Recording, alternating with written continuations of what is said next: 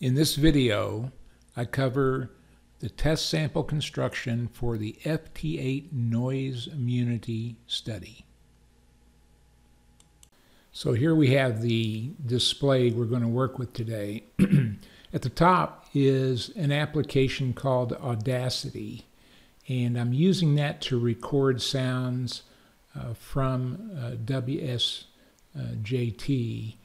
and those will be FT8 sounds. Here's the level of the volume playback that our audio application is going to give us. That's the play button and the record button. And along here we'll see the levels as we record, and we'll see also the levels as we play back. So we'll use the transmit function of WSJT, record that, and then play it back so we can get consistent readings of the receive capability. This is the pan display of Audacity, and when we select play later, or actually record, we're going to see it record the tones as they're emitted from WSJT. We have some controls. We can cut and edit the audio to suit our needs, and so it gives us quite a bit of flexibility. In the bottom part of the display is the WSJT display of the signals we're actually going to transmit, the messages we're going to transmit and receive. So I started this up. I started Audacity, and we'll adjust the scale here. And then I'll go turn on the transmit capability of WSJT, and we can watch the FT8 signals as they appear. This is an audio-to-audio connection.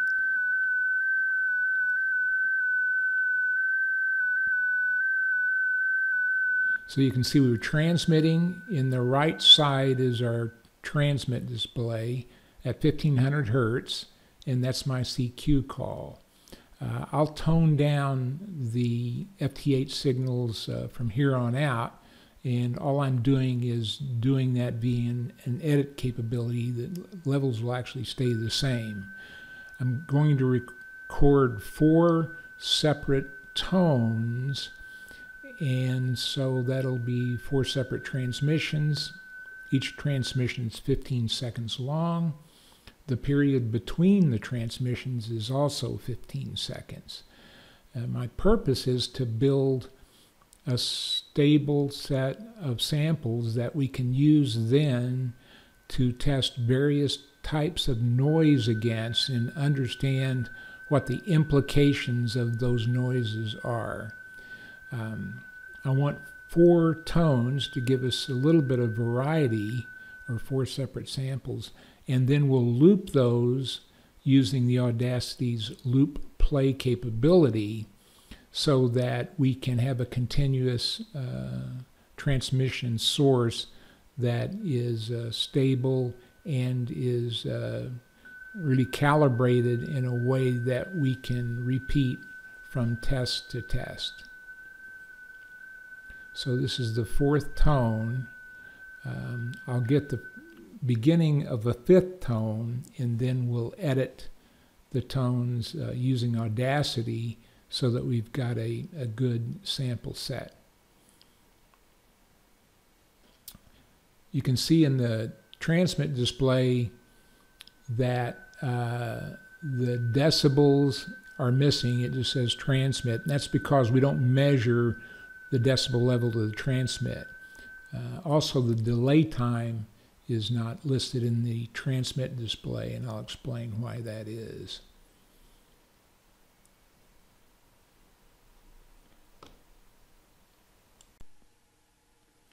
So now I'm going to edit our 5 samples. I'm going to get rid of the end sample by cutting it, and I'll use Control-X from here out to cut. And I want to get rid of the random delay we had at the beginning. I had to wait until I could synchronize with the 15-second clock. So we'll get rid of that and just do a Control-X to cut that. And that'll disappear here in a second.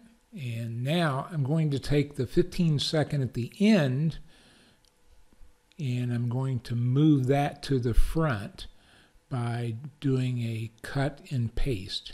So let me just expand the scale a little bit so I can see better what I'm doing. And then we'll cut that segment and we'll go back to the beginning of our samples and we'll insert the segment we just cut into the front. And that will give us our 4 samples beginning with a silent period of 15 seconds of silence, followed by 15 seconds of tone, 15 seconds of silence, and so on. We can play that back using the loop play capability. So there are our 4 samples, and we're ready to begin our receive experiment. But we have to play in the loop play mode, and that has to be timed to start with a 15-second interval. So I hit loop play about 2 seconds before the interval starts, and that seems to work out about right.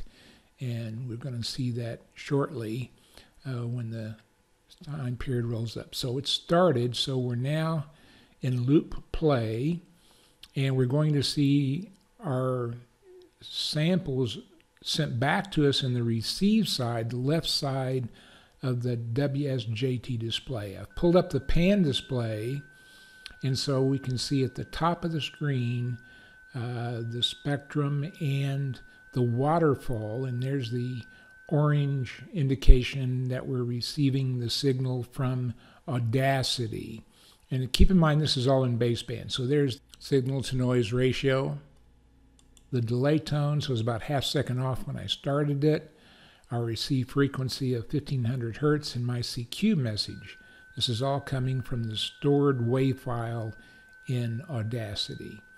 I turned the tones down because we don't need to hear the tones anymore. You know what's going on there. So there's our second sample, and I've got the cursor on the receive side of the WSJT display.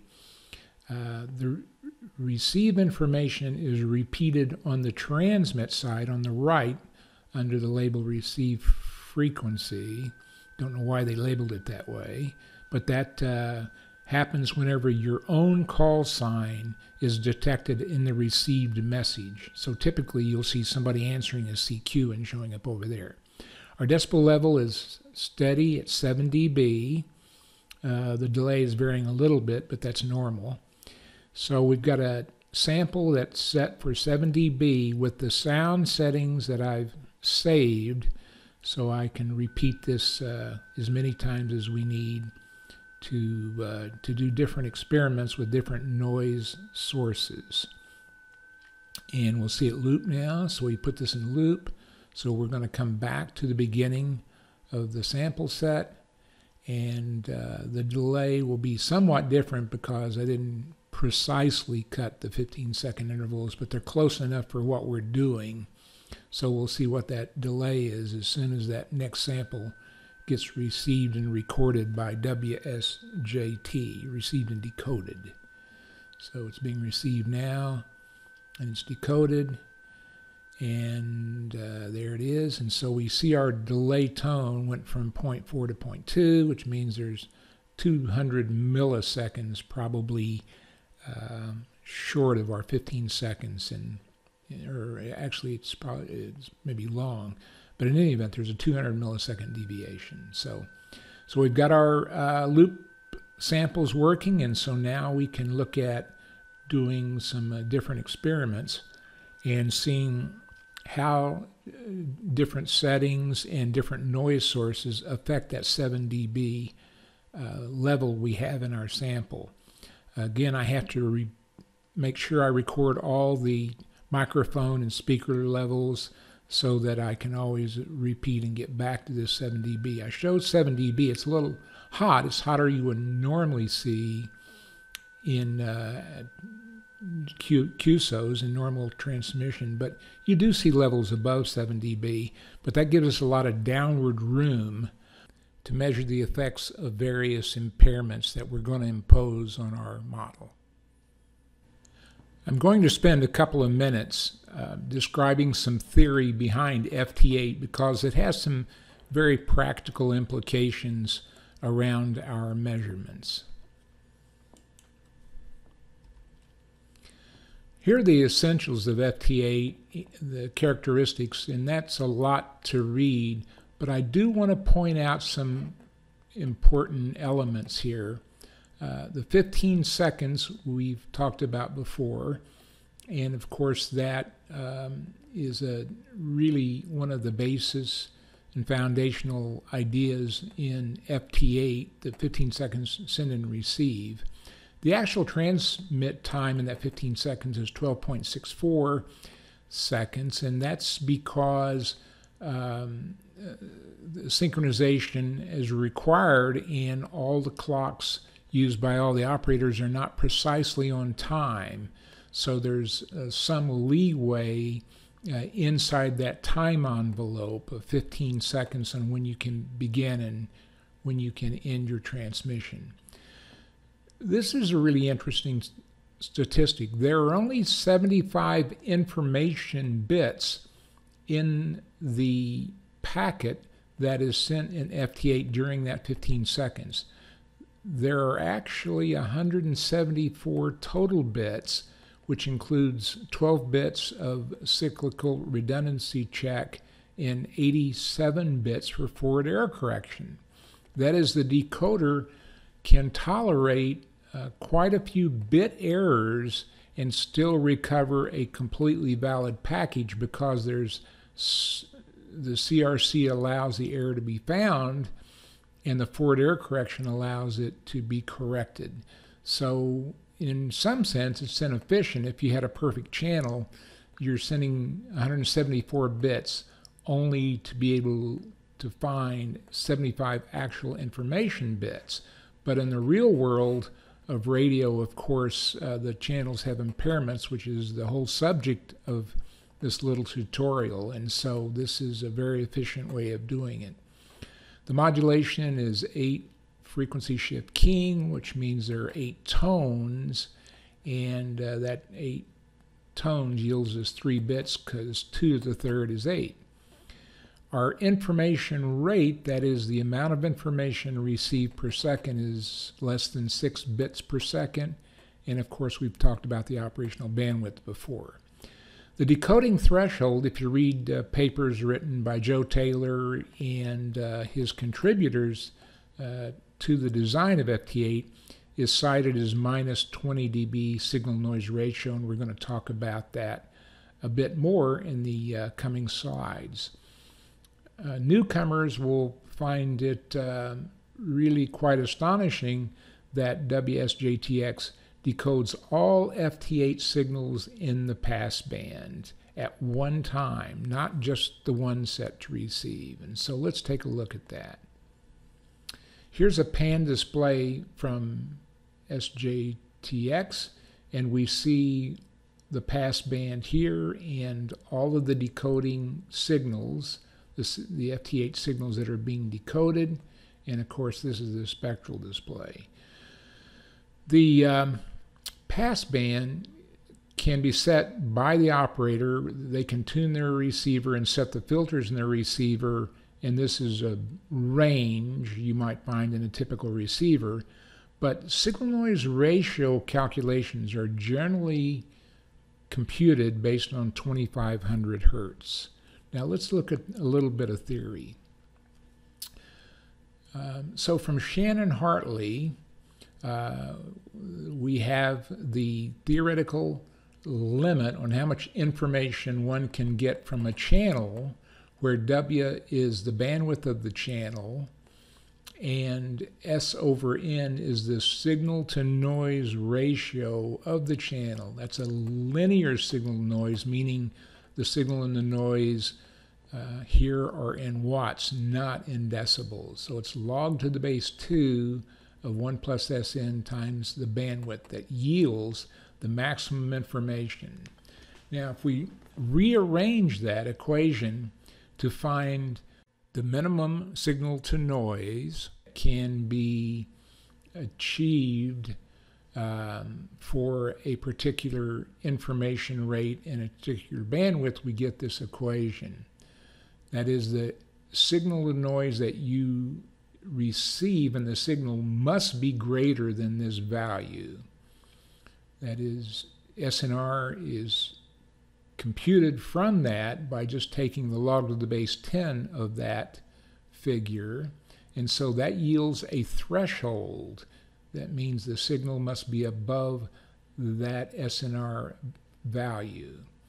So with FT8, I put in the information rate. This is the net information rate, the bandwidth, and that gives me a signal-noise ratio minimum of minus 0.5 dB.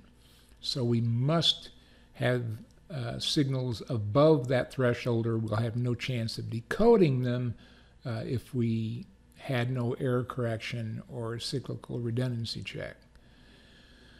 But in WSJT-X, and in most programs, the passband noise is used, not the noise in the channel itself that we're receiving. So we must make an adjustment. To do that, we take the log to the base 10 of the actual signal, and we subtract from that log to the base 10 of the passband, which is where we're measuring the noise. So the signal is here, the noise is measured across the 2500 hertz, and that is a 17 dB differential. In addition, the forward error correction and cyclical redundancy check yield a coding gain of about 2.5 dB. That is, we can lower our threshold 2.5 dB because we're going to get compensated by the forward error correction. That gives us our FT8 signal-noise ratio threshold of a minimum of minus 20 dB, which means we can decode signals above that. What is the implication of that? Well, the threshold using the passband, which is what we're going to see on our WSJT-X display, is minus 20 dB. If the signal we receive is above that, then we have a chance of decoding it. But the actual signal-to-noise ratio of, if we were able to see the signal noise, would be minus 3 dB. So we're using the passband instead of the actual signal noise in our indices or our metric that we're going to be watching. Why do we do that? Why does WSJT-X not use the actual signal to noise of the channel we're looking at rather than the passband? Well, you can't see the actual signal noise ratio of the observed channel or the one you're receiving because it's masked by the signal itself, and you can't, in processing, distinguish the signal from the noise. For passbands populated with primarily FT8 signals, this is an excellent proxy and the only practical way of really doing it. So the minus 20 dB is the threshold we'll be looking for, but keep in mind it's not reliable. If the actual passband noise is different from the noise of the received signal, then the minus 20 dB threshold will not serve us well. We'll find times when we're able to decode below minus 20 dB and times when we find it impossible to decode even several dB above.